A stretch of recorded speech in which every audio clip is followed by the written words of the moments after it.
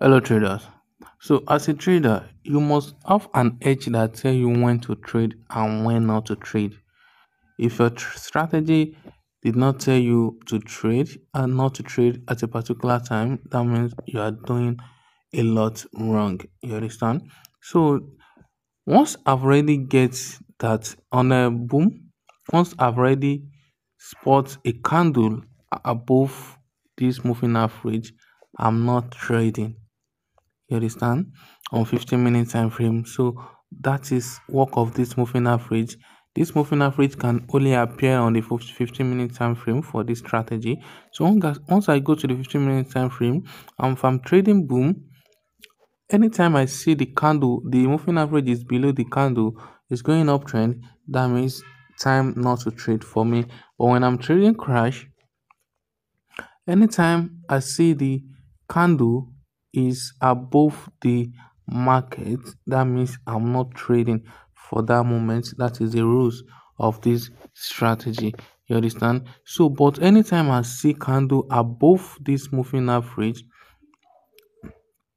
that I can see it clearly, now the moving average is in between the market, which is also not to trade.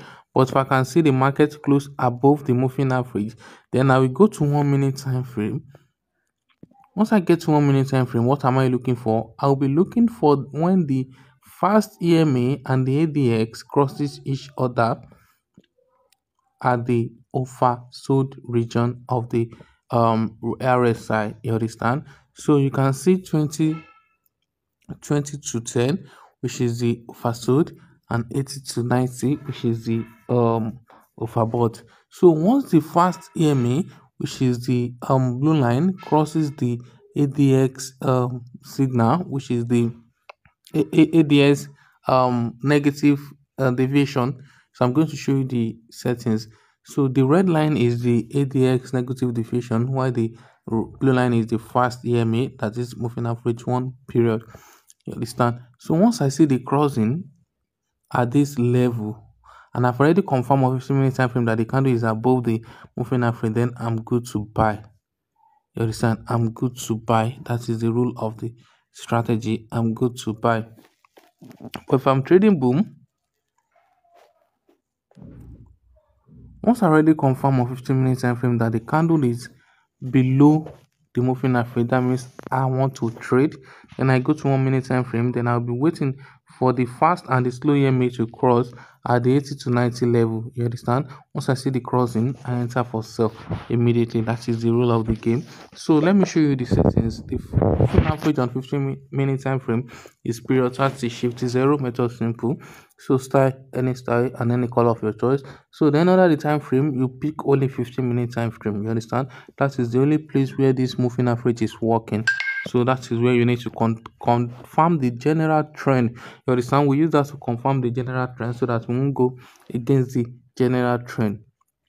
After you have done that, then you come back to the indicator window, then you will add average directional movement index, which is the ADX. So what are you doing at this ADX? Everything is default setting. You are only using the style and the positive deviation, which is here and here. You will use the background color of your chart. If you are using that black background, choose black color. If you are using white background like mine, choose white. Then that is all. Then click on done after that. So the last one is the moving average. No, we have RSI, sorry. So the RSI 2 is default settings. So the only thing you need to change is changing this color to the background chart, background color of your the color of the background of your chart. So then come to the level, put 80, 90, 10, 10, 20. That is the level we are using. Then click on done. The last one is period 1 of moving average. The method is simple, apply to close. So that is all.